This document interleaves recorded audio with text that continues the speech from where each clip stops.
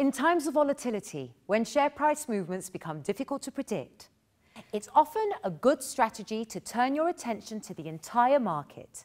It's time to trade the indices. Welcome to Binary Options for Beginners.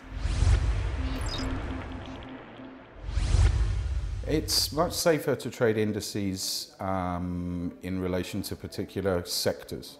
So if you know a lot about technical stocks, then look at the Nasdaq because it's really filled with tech companies.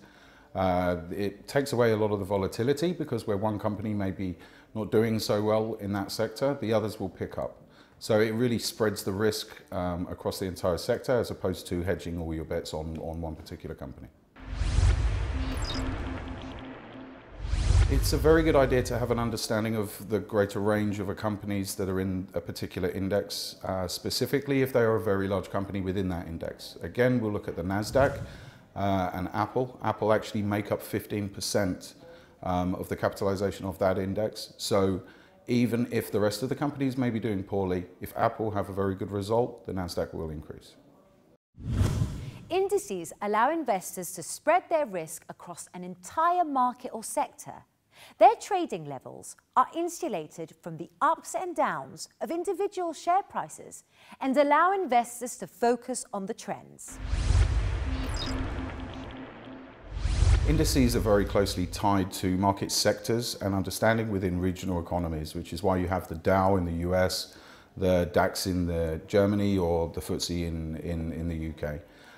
When the unemployment data for a particular country is negative, then it means more people are out of work and unable to buy product. When they can't buy product, the company can't sell the product. Therefore, the valuation of that company decreases and the index that is attached to decreases as well.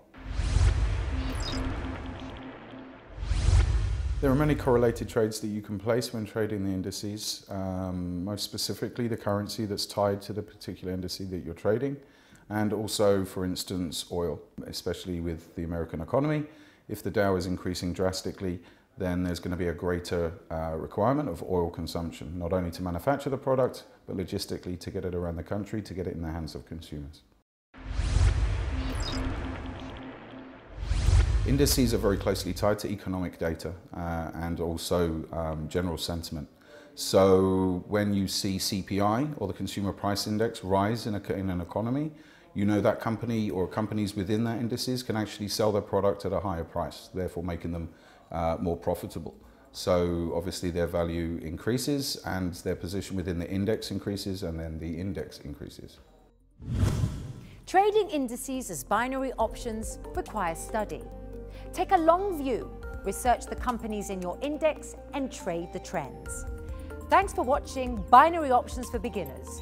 May all your trades be in the money.